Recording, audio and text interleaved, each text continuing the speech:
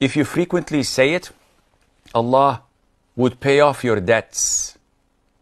And this dua we have already explained before in hadith number 121.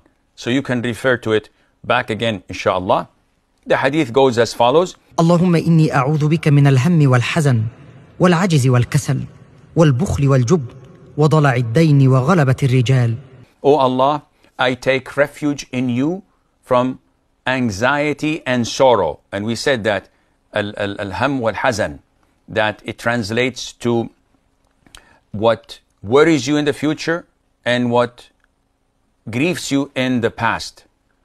Weakness and laziness, and we said there in Hadith 121, weakness is not the appropriate word. The appropriate word would be incapacity or inability, and laziness. Miserliness and cowardice, the burden of debts, and this is why it's good for paying off your debts, because you're seeking refuge in Allah from the burden of debts and from being overpowered by men.